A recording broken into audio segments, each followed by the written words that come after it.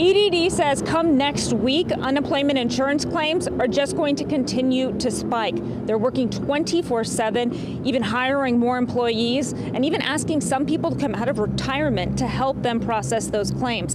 The biggest question we've been receiving: when am I going to receive my check?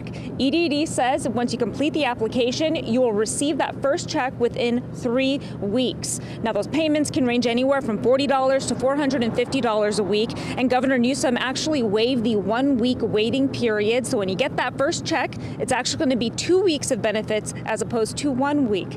That leads us to the second question. What if it takes longer than 3 weeks? What's up with the delay?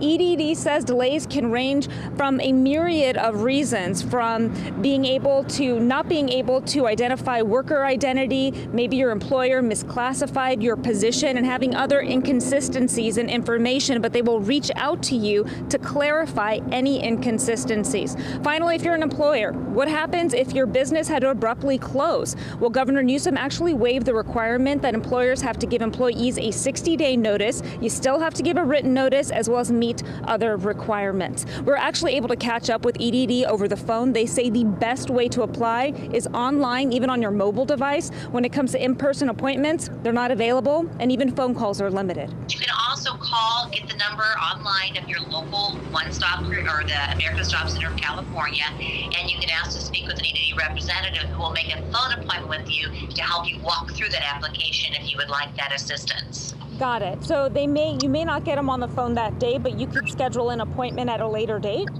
Exactly. We have a complete list of questions, answers, and resources on our KCRA 3 mobile app. In Sacramento, Vicki Gonzalez, KCRA 3 News.